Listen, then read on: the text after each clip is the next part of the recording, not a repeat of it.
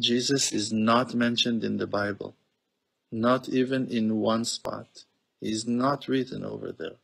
To all our Christian friends, I want to let you know something. You have a problem. And I'll tell you what's your problem. You're wonderful people. You're amazing people. You're great people. You want only good, okay?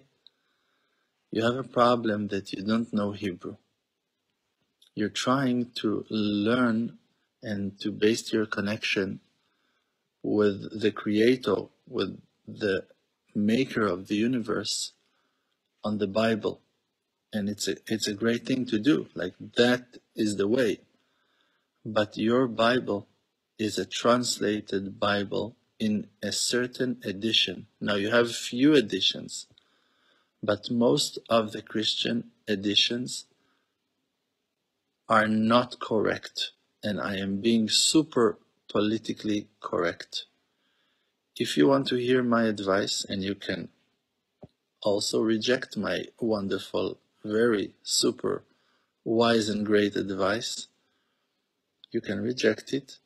But if you want to follow my advice, order online a correct Jewish Orthodox version of the Bible. And then you will understand that someone guided you, maybe accidentally, let's judge everyone favorably, in a wrong path, not reading the verses as they are. Jesus is not mentioned in the Bible, not even in one spot. He's not written over there.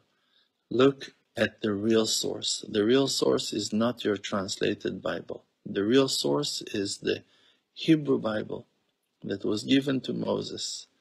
And the sages that wrote down part of the oral Torah, they got the permission to explain to us, and it was very close to prophecy. The wisdom that they revealed, very close to prophecy. They really brought up back to life, to reality, the traditional wisdom that Moses passed to the elder of his generation. And all their discussions in the Talmud, in the Gemara, in the Mishnah, is on what was the real intention of the verses, what was the real obligation, what were we really obligated by Moses, by God. And we are so, like, again, I cannot say like Jewish people were angels, were holy. No, there are some real Jewish dogs in the world. What do you want me to say? There are I was beaten by Jewish dogs, like the truth. And we're here to say the truth. The truth is written in the Bible. The Bible, the Old and Ancient Testament, the only testament that's been given by God. The only one. 600,000 men and another 1.5 million women and children accepted it, saw it. No one is arguing. Can you argue with that? After a while, people came and started claiming to be prophets and on and on.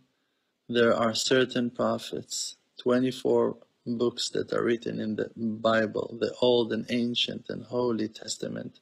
That's the only truth exists.